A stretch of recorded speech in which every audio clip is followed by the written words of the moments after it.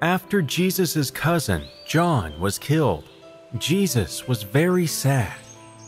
He went away to the top of a mountain to be alone and to pray. After some time, he came down again and started preaching and teaching, visiting different towns.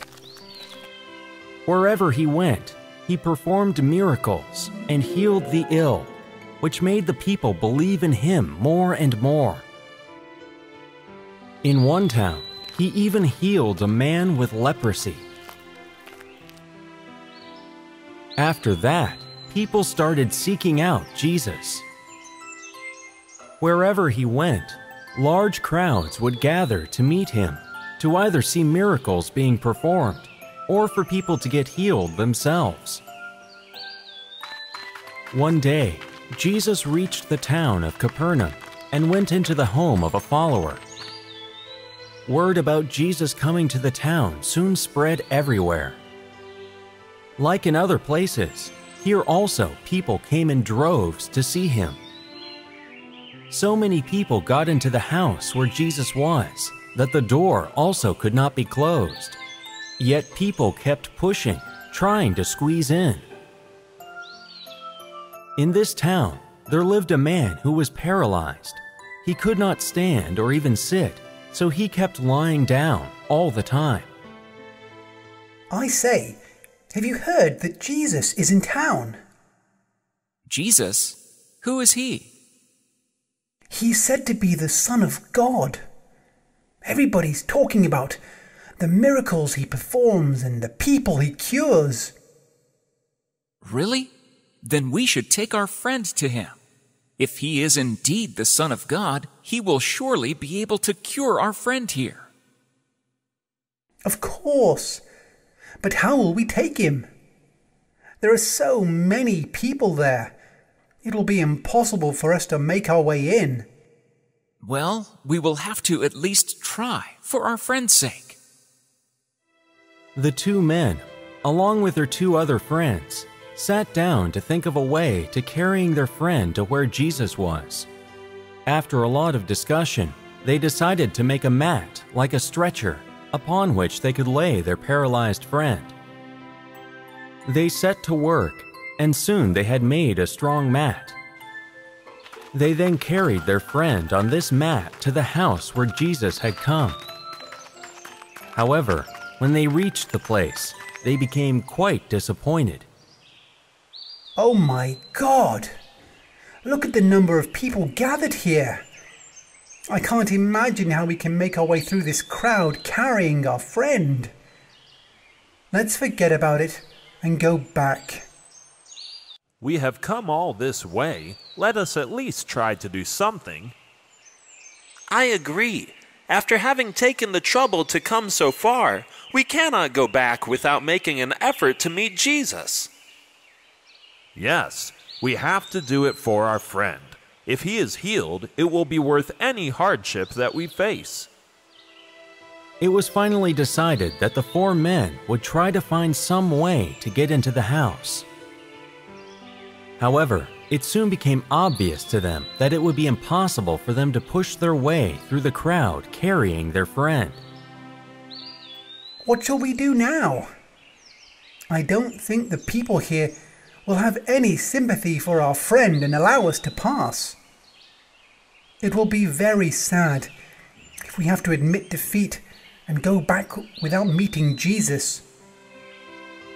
The paralyzed man was feeling very bad by now, seeing how hard his friends were trying, but not having any success.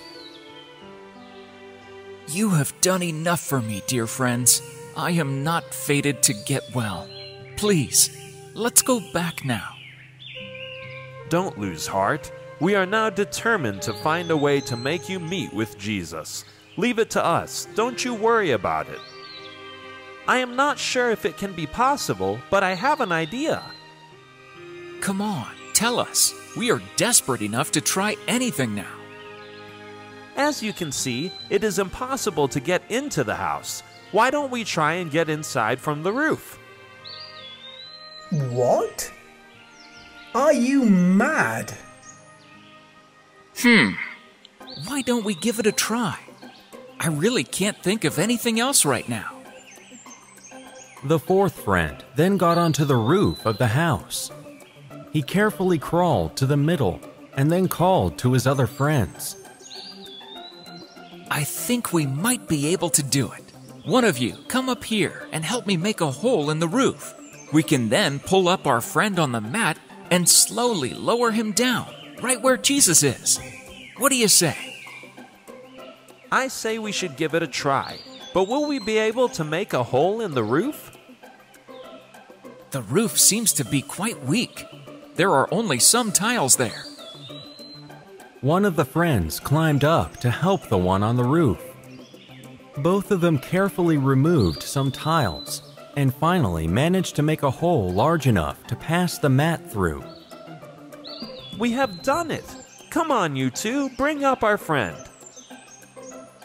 The two friends on the ground, with the help of the two on the roof, lifted their friend onto the roof.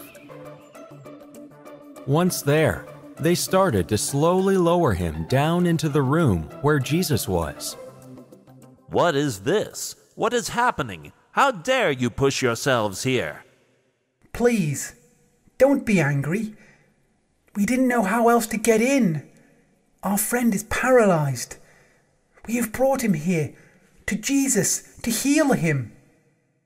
Though some people were upset, Jesus was very impressed with how the paralyzed man's friends had brought him before Jesus. Wait, do not be angry with them. Show some compassion. They have come to me with love and faith, and I cannot let them down. Oh, Jesus, we have heard so much about the miracles you have performed and the numerous people you have healed. Please help our friend, who has not been able to even sit or stand for years. Please have pity on him.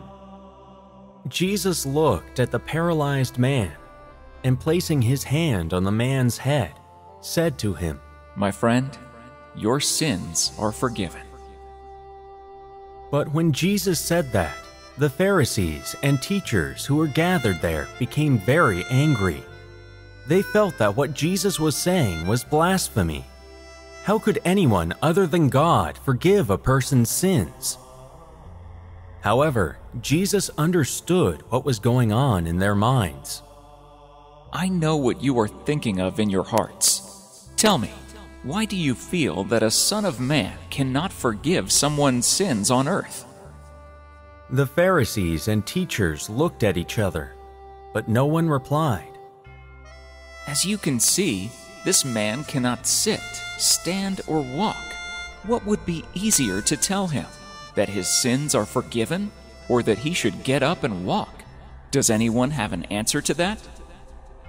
Again, no one spoke up. Jesus smiled and said to them, You want to know whether the Son of Man has the power to forgive or not. I will prove to you that I am the Son of God and can heal this man. Saying this, Jesus turned to the paralyzed man. My friend, get up now, pick up your mat, and go home. When Jesus said this, everyone turned to look at the man, who stood up and picked up the mat. All the people who had gathered there were stunned. The healed man wept and fell at the feet of Jesus. You are indeed the Son of God. Praise be to you. You are our Savior. The faith of the gathered people grew even more stronger. Even the Pharisees and teachers of law seemed impressed with the healing of this paralyzed man. After this, more and more people followed Jesus wherever he traveled. Jesus went on to many more towns, spreading the word of God and performing many more miracles.